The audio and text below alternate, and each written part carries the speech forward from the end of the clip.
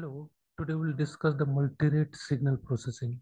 We have seen that the single rate systems are used whenever we have to sample the small system. Or we can say the single rate systems in which the single samplings are used. What we have seen the single rate sampling. In single rate systems, the single samplings are used,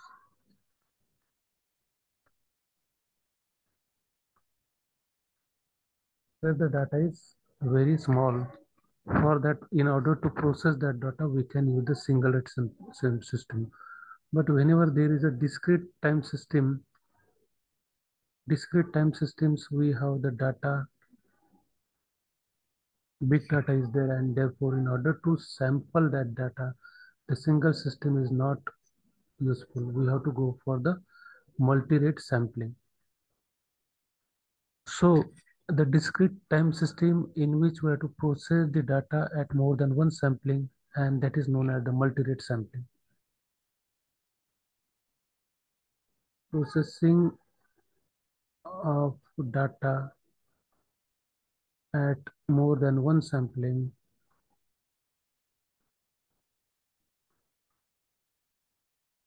is known as multi-rate sampling. It is known as multi-rate sampling.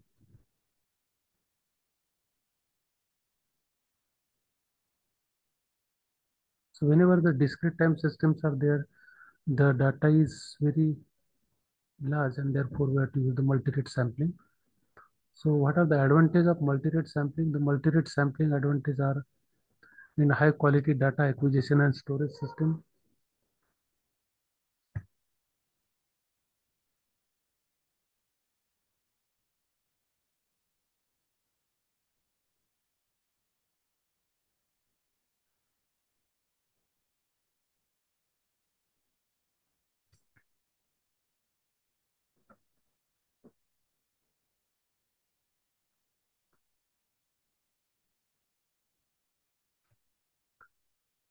High quality data acquisition and storage system. Second, it is also used in audio signal processing.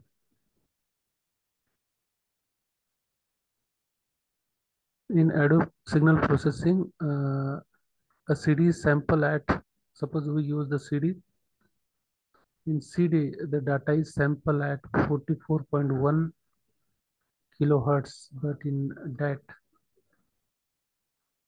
that means it's digital audio tape, it is sample at 48 kilohertz. And again, this is also used in speech processing.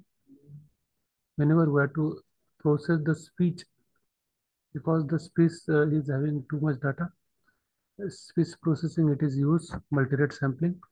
It is also used in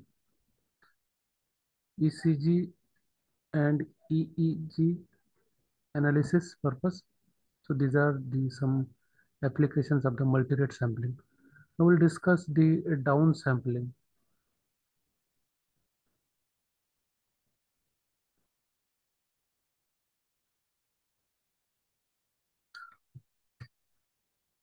So suppose the input signal is given to you x of n, and it is having some signals, and therefore if suppose you use the sampling rate, and if you use the down sampling techniques, then the sampling rate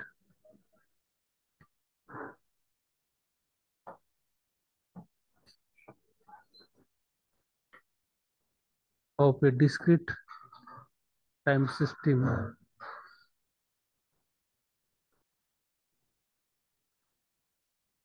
discrete time system x of n can be reduced by a factor m. So sampling rate of the discrete type time signal, which is given generally by x of n, it is having the huge data, and therefore by doing the sampling, x of n can be reduced by the factor m. And the block diagram of this downsampling is generally denoted by like this. This is your input x of n, and this is your output y of n, and this is your system, downsampler system. So this arrow pointing downwards is called as the downsampler, and therefore the output of this downsample signal, it is denoted by x of m of n. Okay, so it can be represented by this, and therefore this is a block diagram of the downsampler.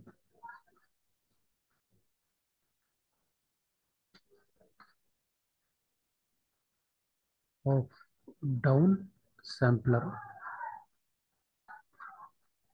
Now we'll consider one signal and we'll downsample that signal by simply keeping the every mth by keeping the every mth factor and removing m minus 1 samples. Removing m minus 1 samples in between the given sample. Suppose m is equal to 3, and therefore we have to remove the samples. 3 minus 1 is equal to 2. So we have to remove the 2 samples between the given samples, so we can downside, or we can say downsampler the signal. Let us consider one signal which is given like this. This is one, this is one.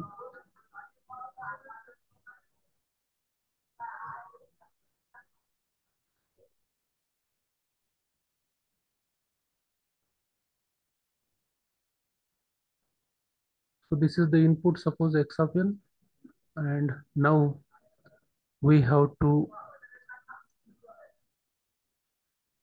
reducing the sample rate by the factor m, and therefore suppose we are to sampling this rate by the sample x of 3n. So we have to reduce this m minus 1, so that it is a 3 minus 1 is 2. So we have to keep this m sample and remove these 2 samples. Keep these samples, remove these 2 samples. Keep this sample, remove these 2 samples. Keep this sample, remove these 2 samples. Keep this sample, remove this sample. So therefore we can write the output signal like this. This is a m factor we have keep. We have removed these 2. Again we have keep these 2. We have removed these 2. We have keep these 2. Remove these 2. We have keep this. Remove this. Keep this like this. So this is the your signal y of n, which is equal to x into 3 of n. So in this way we can downsample the given input signal. Now let us consider one example.